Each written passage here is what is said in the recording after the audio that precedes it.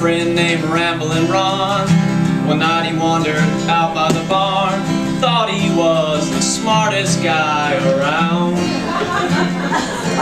Well, he thought his dogs could point a snake, but right beside their pen there was a small cane brake. Now he's wishing he'd have been looking at the ground. He's in the hospital now. He's in the hospital now. He's in the hospital now. He's in the hospital now. Well, I told him once or twice, you better wear your boots when you go out at night. He's in the hospital now. Sing it, Ed.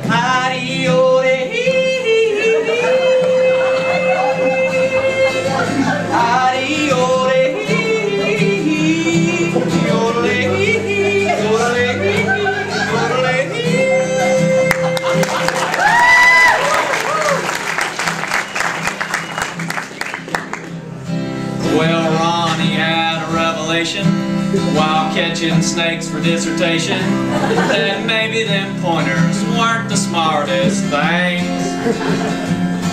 But before that finally hit him, that little cane brake done had bit him and injected a bit of venom through his fangs. He's in the hospital now. He's in the hospital now. He's in the hospital now. He's in the hospital now. Well, I told him just that night, you better wet your step and use a good flashlight. He's in the hospital now. One more time.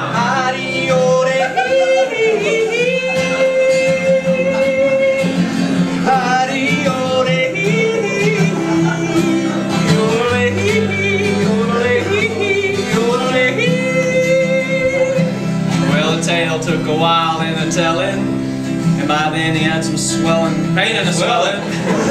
So I drove him up to the southern pines yard. Sorry, I'm not with you, Jethro. The doctor said he weren't too bad hurt. Is that discoloration? No, that's just dirt. Well, you better go check them dogs you left out in the car.